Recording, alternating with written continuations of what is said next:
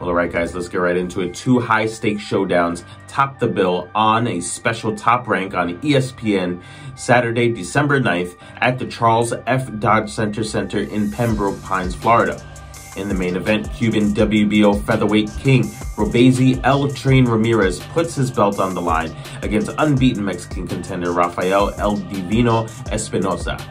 In the 10-round junior middleweight co-feature, Puerto Rican sensation Xander Zayas squares off against Spain's Jorge Fortea.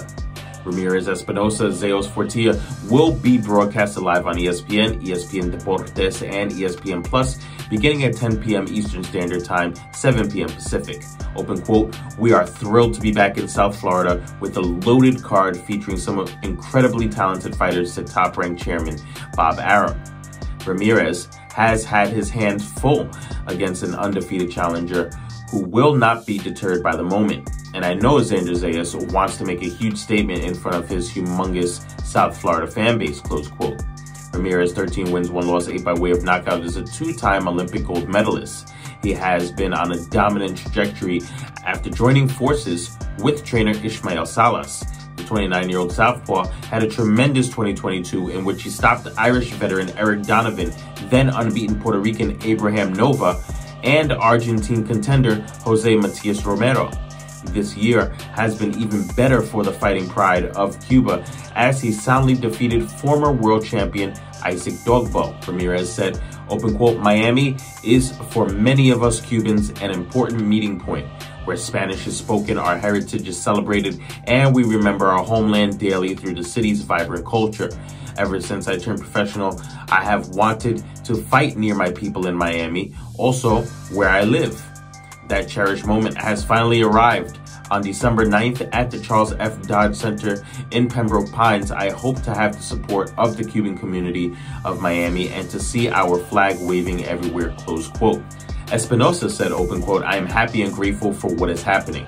The time has come, the opportunity of my life, and I will not waste it.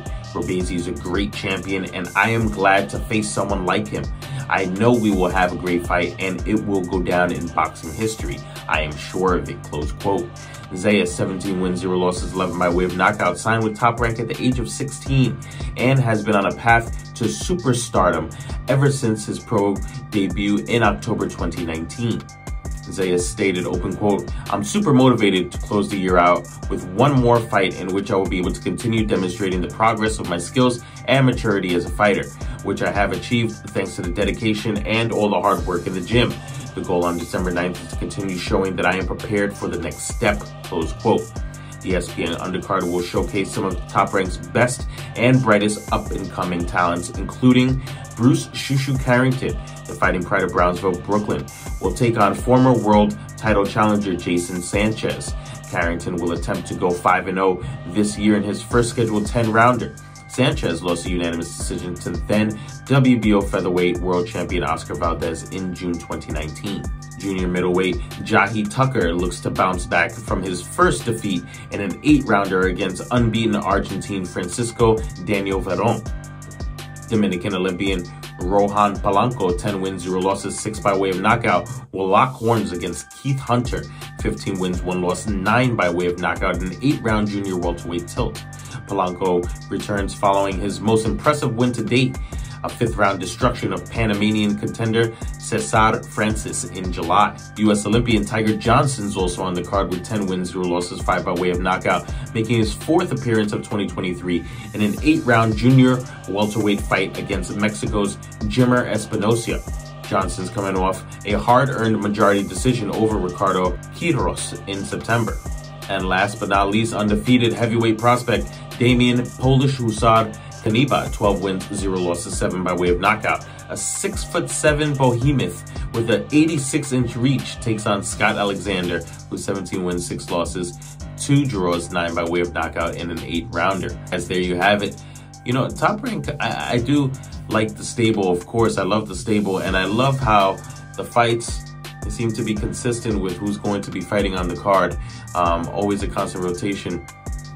And we look forward to seeing Tiger Johnson and Bruce "Shushu" Carrington on that undercard. Jahi Tucker as well. You know, those are three solid fighters right there that are going to be fighting on the undercard.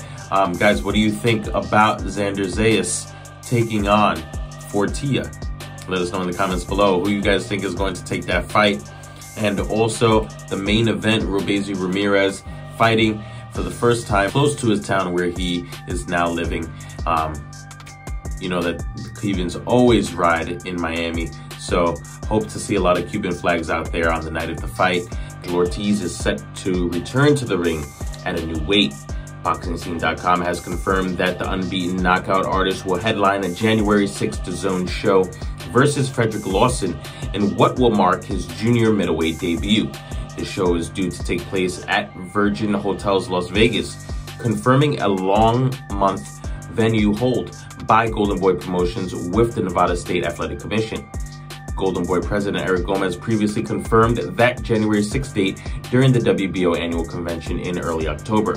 The reveal was made in hopes of securing a favorable ranking for Ortiz at his new fighting weight. Ortiz, 19 wins, 0 losses, 19 by way of knockout, has not fought since a 9th round knockout of unbeaten Michael McKinson last August 6th in Fort Worth, Texas, minutes from his hometown in Grand Prairie as part of the greater Dallas area. This win marked his lone fight of 2022, a year slowed down by illnesses. Lawson, 30 wins, 3 losses, 22 by way of knockout, has largely competed at welterweight throughout his 12-plus year career. The 33-year-old Ghana native who lives and trains in Chicago has won his last 2 starts, including a 10-round decision win over Esteban Villalobos this past April 29th in Arlington, Texas. Ironically, the win came on the very card that Ortiz was due to headline versus Stanionis, but instead proceeded with a main event featuring lightweight contender William Zepeda. All right, guys, so it's official. Hopefully we do get Vergil Ortiz in the ring and we get to see him fight. You know, as long as he's healthy, though, that's very, very important. Rhabdomyolysis, what really caused it, or what really causes the flare-ups, or for it to come back? He was good. This fight was going to be on with Stanionis, last minute canceled.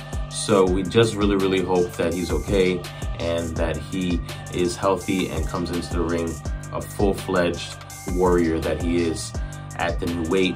We're excited to see him in there. We're big Vergil Ortiz fans, so guys, what do you think in the comments below? Are you looking forward to seeing Vergil Ortiz make his ring return? Let us know in the comments below.